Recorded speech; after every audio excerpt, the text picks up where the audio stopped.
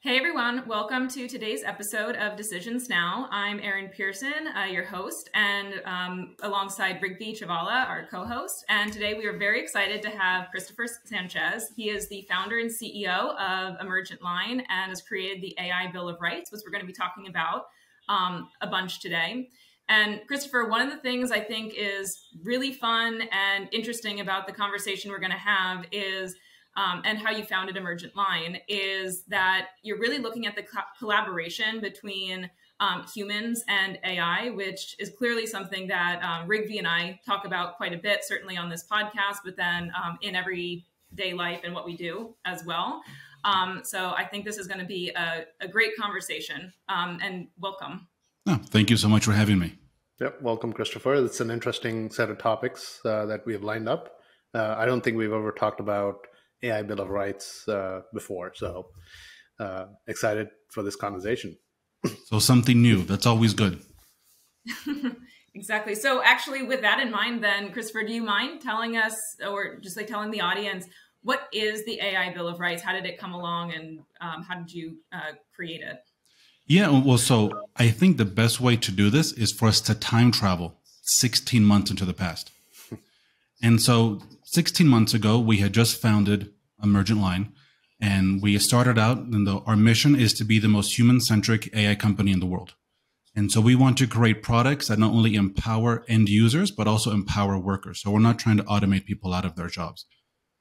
So along this, time that we launched, we were contacted by a ton of people in the responsible AI space, ethical advising, all these different things. And they wanted to structure an agreement to advise our clients. And so I said, I think this is a brilliant thing for us to do. We should absolutely do this. And so I started speaking with a ton of them. I spoke to about, I would say, almost 40 different companies.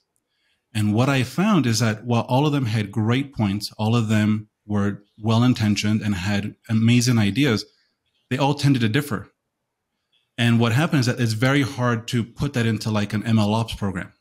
Right? So I can't go and say, okay, well, we're doing this here at Emergent Line, and then we're going to introduce you to this other company. And then there's a lot of differences there. So with one of the companies we spoke with, I got along really well with the CEO, this brilliant young woman, and we started discussing how to move this forward. And so I told her, I said, a great way that I think we can make this work is if we just put together how we look at data practices. Right to start. And if we provide that to you, do you think that we could get on the same page? She told me, I think that's a great idea. So let's do that. We spent the next few days putting some things together, and we said, this is more than just a PDF. Like, maybe we should share this with more people, see what they think, show our clients, see what their opinions are. And also so people could tell us if we were wrong. I mean, that's the big thing, especially in this space. We want to be told if we were wrong. So we found that dataoath.org. Right. And we put up some different ideas. We wrote a story called The Absurd Dinner Bill to kind of give people who were outside of the AI space, like a very simple 3 to 4 minute story so they could see why it was relevant to them. Much to our surprise, in the first month, we had just under 9,000 unique visits. And we had hundreds of people reach out to us from academia, from the investment community, from the startup community, from around the world. First off, that was a surprise because it wasn't like we didn't think it was going to be that. We thought, oh, maybe my mom will watch it, will read it, some other people, but nothing like that. And so one of the topics that came up were user rights. What about user rights? How do you ensure user rights? All these different things. And so we spoke with a lot of the people that has sent in comments to the data oath to see what their points of view were. So then we started looking around and we said, okay, well, how should we address this? Is it something that we should do, or is it something someone else should do? Because I was very hesitant because I'm not an AI ethicist. I haven't been doing this for 20 years. I don't have a PhD in AI ethics or philosophy. And so there's a bit of hesitation whenever you go into a new industry or a new topic. And so then we said, okay, let's start off by setting these certain foundations. And then we said, let's make a Bill of Rights for AI. And we will start defining, along with the community, what are certain rights that users should have in a global sense. right? Because AI is inherently global, right? And then what would that algorithm look like that applies to those rights? And then what are the data practices? Because the data practices feed the algorithms that would ensure those rights, right? So if there's one thing that I'll touch on, I firmly believe everybody wants to do the right thing. Everybody inherently is a good person, but you also have to make it simple for them to do the right thing. Like it's no different than working out, right? Like if I were to ask anyone on the street, I'm like, would you like to be healthy or unhealthy? I can't imagine someone saying, you know what, Chris, I was really thinking about it. I want to be unhealthy. I want to be in pain. I don't want to sleep. They would want to be healthy, but oftentimes there's an abundance of information. Like there are abundance of frameworks to address AI and AI ethics, but it can be very hard to apply to your business, right?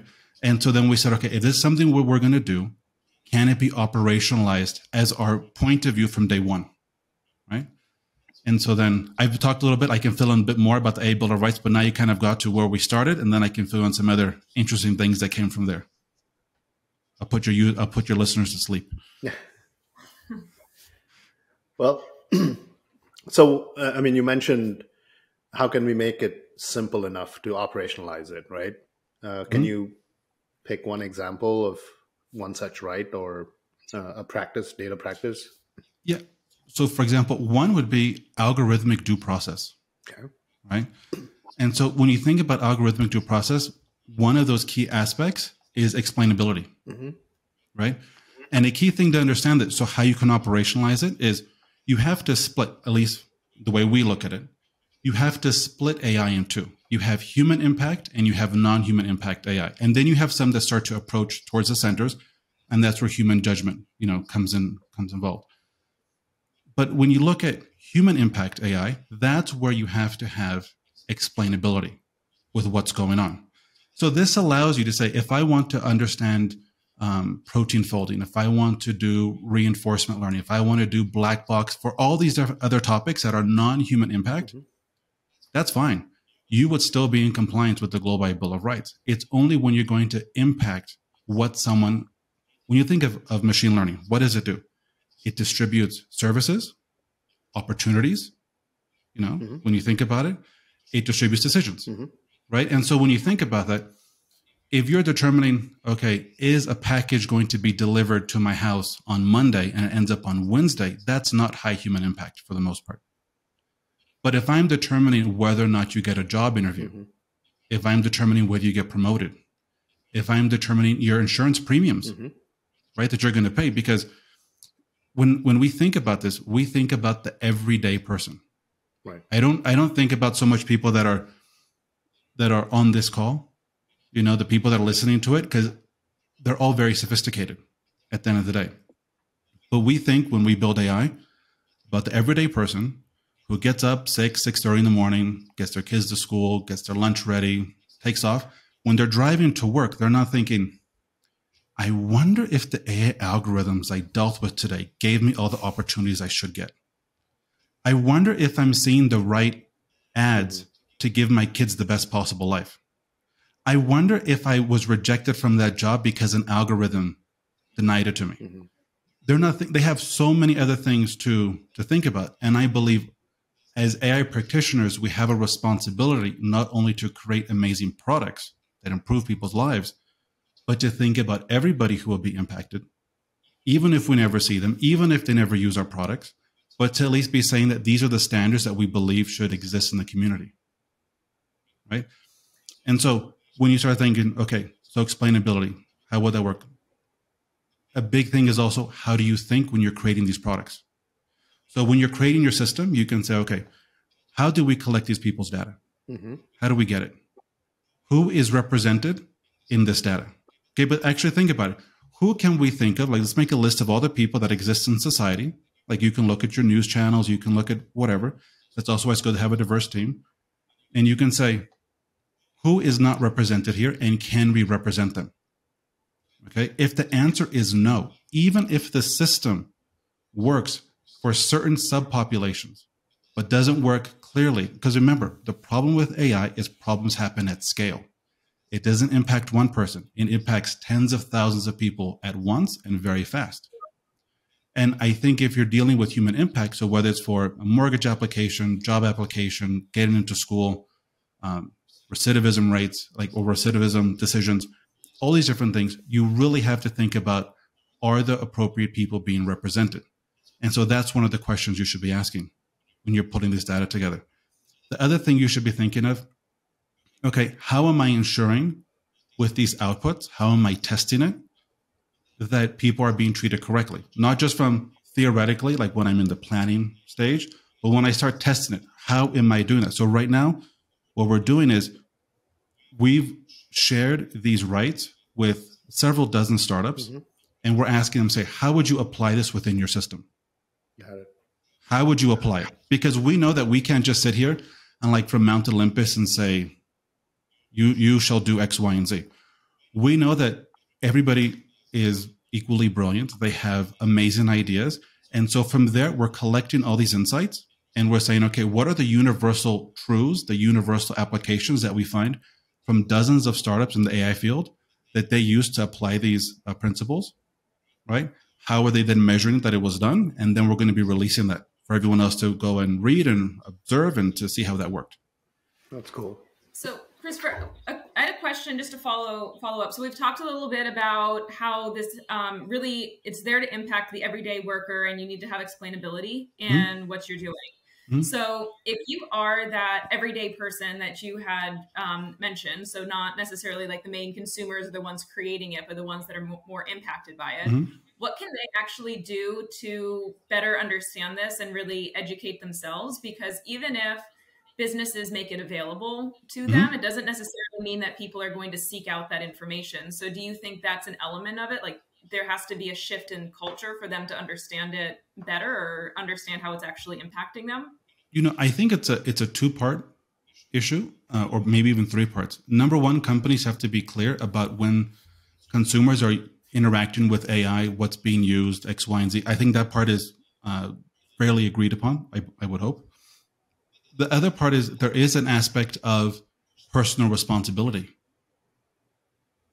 right? The same way, digital literacy, right? Let's say in 1990 was relevant, but it wasn't as impactful as it was today if you weren't completely digitally literate.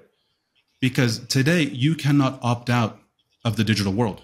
All of us have a digital twin to varying degrees by our data.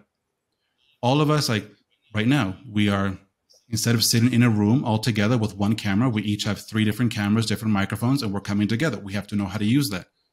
But this applies across the spectrum.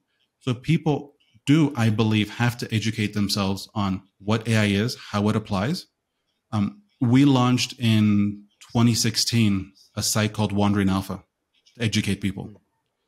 And since then, it's been used by Fortune 500 companies in their training programs, used by universities, a bunch of different government agencies, et cetera, because we explain not only AI, blockchain, NFTs, everything else like that, but the whole point was to make it simple and concise for someone to understand. One of the things we talked about with AI is for people to understand what it is.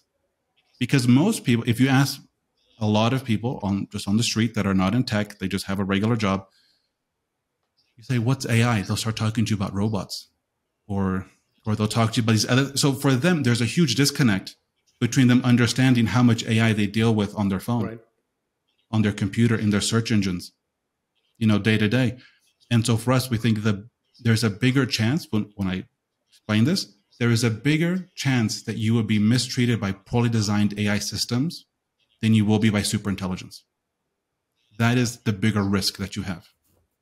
And so a big part of that is educating yourself and really making sure that you understand that. The third part is it has to be a part of the curriculum at schools.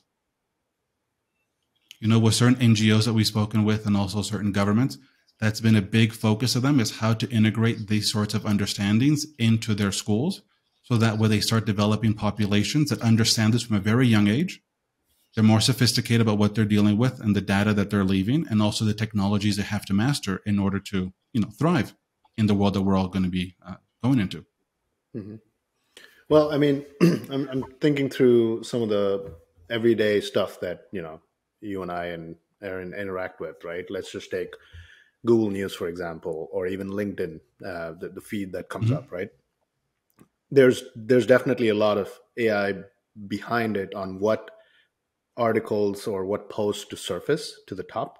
You're not seeing everything on LinkedIn, for example, right? You're only seeing stuff Correct. based on your previous behavior, your network, and your preferences, and so on.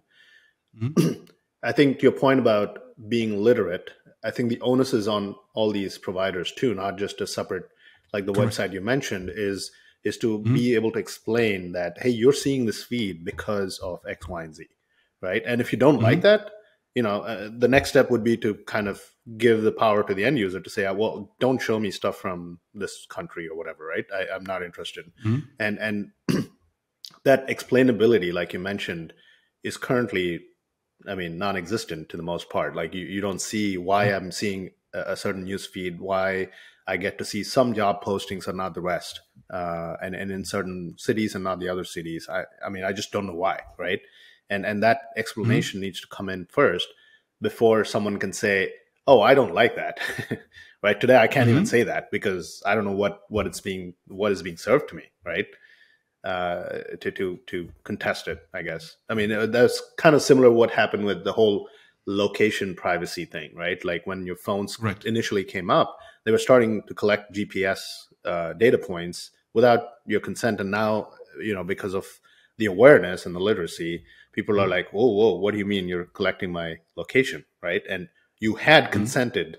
You just scroll through it and click this accept, right? But you just didn't know what you accepted to. Now it's more evident, right? I think that same evolution needs to happen on the AI, especially the algorithms that you and I use on a day-to-day basis. Would you agree? You're absolutely right. And I think a key point is AI codifies the past. Yep. Is what it does. And I think people don't understand, like, it codifies the past. And so if I were to go, and here's the thing. So I'm also going to touch on data privacy, which is something else when you talked about GPS stuff. But when you think about codifying the past, I don't want to be served things from the Chris, or I should say Christopher, because I told you about what my mom would say, right? She'll be like, Aaron called you Christopher, but you called yourself Chris. And she'll be very upset. I know. And so then, so when you start thinking about it, I don't want to be judged by 10 years ago of that data because that's a completely different person. Yeah. But the thing is, all of this stuff is stored and kept and analyzed. Like, many of us, we can go and we can buy several hundred pages of our data from private companies, from data brokers, each of us. And I think you would be surprised by how much they know. And you would say, how did they know this? Why do they know this? Why do they need to know this? And oftentimes it's updated to within the past 42 or 72 hours. They can even know the pair of shoes you bought, right? So which I think is quite scary. And so, number one, it codifies the past. And there definitely needs to be explanations as to what's going on and give more power to the end user where they can say, I'm interested in these other additional things. So maybe you can train your own algorithm going forward on certain sites. I think that's great. But when it comes to the topic of privacy, because privacy is what governs data collection in many cases, right? And when you think of data is really the digital representation of the three of us and everyone else listening, right? It's exceptionally valuable. Now, when it comes to data collection, some people will say, well, I have nothing to hide. They can collect all my data. So which I don't believe is the right way of thinking about it. And I'll explain why. So I'm going to ask you both a few questions. You guys can answer me yes or no. You can't just nod, though, because I think people will be listening. So when you guys leave your house, do you lock your doors? I do. Most of the time. I'm just going to. Yeah, but if you're taking off, you're going to lock your door in general. No, then absolutely. Okay. What about when you park your car? Do you lock it? Yes. Yep. Okay. What about your phone? So when you have your phone, does it have an automatic lock on there? Yes. Yep. Okay. Now, the reason is because we all have, as humans, and people living in, democratic societies, a certain expectation of privacy and consent, right? That's why you lock your house, because people can come into your house. It's not that no one's invited, but you would have to invite them in, right? And there's also a difference between, let's say, inviting your parents over, right? And inviting over someone who's just fixing something, in your house. If your parents come over, they could walk anywhere in your house and you wouldn't say anything. At least I wouldn't, right? And if the service person were to go start walking in your bedroom, you would say, what are you doing here? You shouldn't. Or if they were to start going to rifling through your drawers, you would say, what are you doing? Right? Because there's different degrees. The same thing when it comes to your car or when it comes to your phone. People can use your phone. You can hand your phone to somebody. But if someone could just grab your phone and start going through all your data, all your photos, all your text messages, you would probably be a bit hesitant about using that phone or that product. You would say, I wouldn't like it. What people tend to forget is that many companies are rifling through our lives by scooping up our data all day, every interaction, right? And then using that data to then go and classify us, right? And so then there's a few different things. First off, since data has value, you shouldn't be able to scrape it up from people without their consent or without compensating them in one way, shape, or form. Number two, there has to be limits on how you collect those sorts of data, because there's a certain amount that you should know about me. Like if I'm trying to get a mortgage, right? So you should be able to see how much I earn, what's in my bank account, right. Do I have a job, that sort of thing. But other certain key things like my social media history, other things may not be as relevant. And it goes even deeper than that. And so when you start thinking about privacy and the data that governs it, this is why when I mentioned earlier, is how did you get that data? Right. You know, if you purchased that from data brokers or you got it from a different data bank, how did they get it? Because when you think also about people's rights, there's a difference between harming somebody and wronging somebody. Right? So what do I mean by that? If I go and I collect your data without your consent, right? Because you've expressed that you don't want to be tracked or something, I collect it from you. I'm harming you because I am going and stealing from you your data, right? But I haven't harmed you yet because I haven't given you an adverse decision, right? Now, if you're not being, if you get a result from an AI system that hasn't been trained correctly because we have bad data, then that could be harm at the end of the day. So a big thing is a lot of people are being wronged. They just don't realize it. And so this is why if everyone were to go, maybe you guys can put a link to the absurd dinner bill.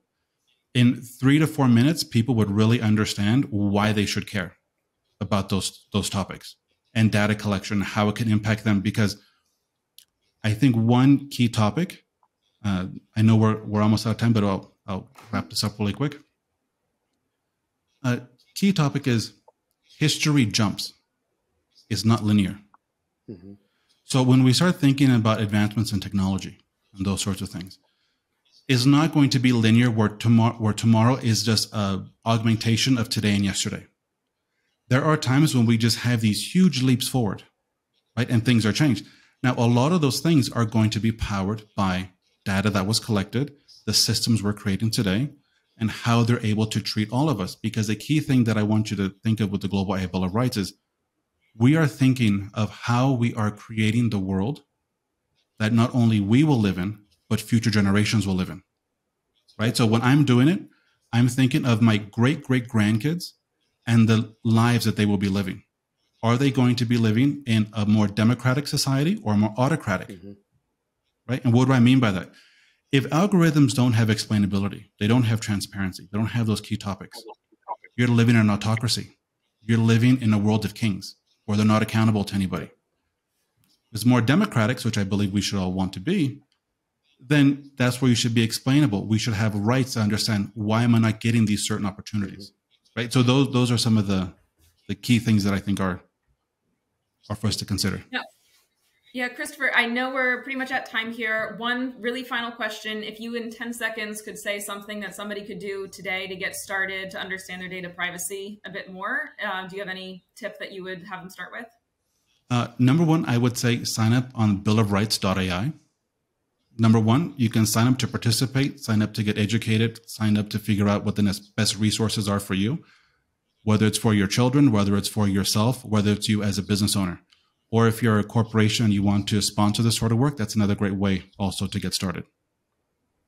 That's cool. Great. Well, Christopher, it was great having you on. I hope your mom also enjoys listening and hearing your full name, Christopher, throughout. She is. She's going to make me a big thing of lasagna as a reward next time I see her. She'll be like, oh, Christopher, I'm so happy. Well, send some over to me and Rigby. I will. Sounds delicious. All right. Well, thank you so much, Christopher. It was great having you on today. Thank you so Thanks, much. Christopher. Bye. Access the full episode of Decisions Now on our website, and don't forget to subscribe to Decisions Now podcast today.